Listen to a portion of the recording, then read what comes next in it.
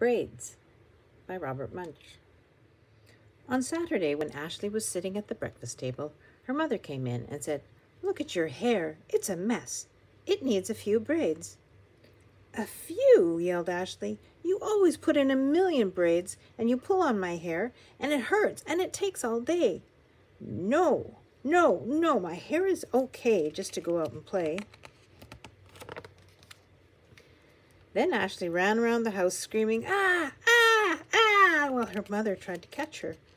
After they had gone around the house 17 times, Ashley's mother caught her, sat her on a chair, and started to braid her hair. It took 2 hours because Ashley's mom braided her hair back and forth, and back and forth, and back and forth, and up and down, and up and down, and up and down, and round and round, and round and round, and round and round.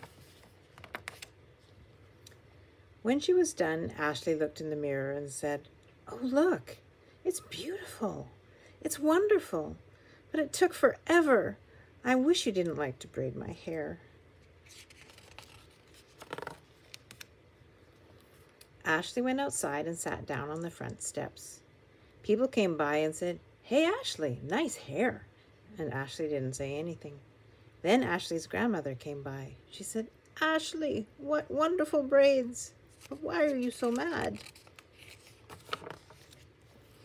"It's that mother of mine," said Ashley. "She likes to braid my hair and it takes all day. Some kids go to the mall, some kids play games. I just get my hair braided." "Do you know," said her grandmother, "why your mother likes to braid hair like that?" "No," said Ashley. "She learned it from me," said her grandmother. "When your mom was a little girl, I used to braid her hair all the time. It took all day." "How come you don't braid her hair now?" said Ashley. "Can't catch her," said her grandmother. "Maybe both of us could catch her," said Ashley. "Good idea," said her grandmother. So they went into the house, and Ashley's grandmother said to Ashley's mother, "Look at your hair. It needs some braids." No, yelled Ashley's mom. "I'm grown up now, and I have important things to do. No. Ashley's grandmother said, "Now, come on, sweet pea. I'm going to braid your hair." Ashley's mom ran round the house screaming, "Ah, ah, ah," while Ashley and her grandmother tried to catch her. They chased Ashley's mother around the house 17 times until they finally caught her. Then they sat her in a chair and braided her hair for 3 hours. It took 3 hours because they braided her hair back and forth, and back and forth, and back and forth, and up and down, and up and down, and up and down, and round and round, and round and round, and round and round.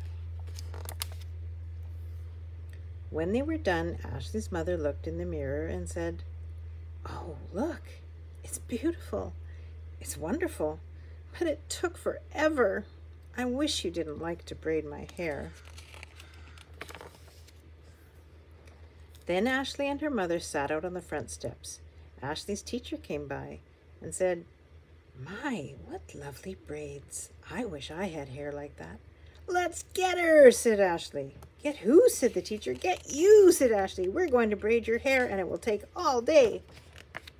"Ah!" yelled the teacher. She ran down the street, and Ashley and her mom and her grandmother and all the neighbors ran after her.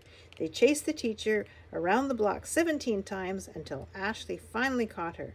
Then they sat her on a mailbox and braided her hair.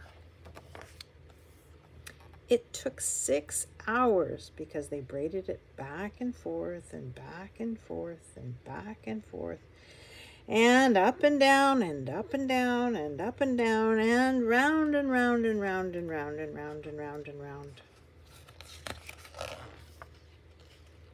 When they were done, the teacher had 1,000 little braids in her hair. She looked sort of like a porcupine. "Looks nice," said Ashley's mother. "Looks great," said Ashley's grandmother. "Wow," said Ashley's teacher. "I'm going to wear these braids to school."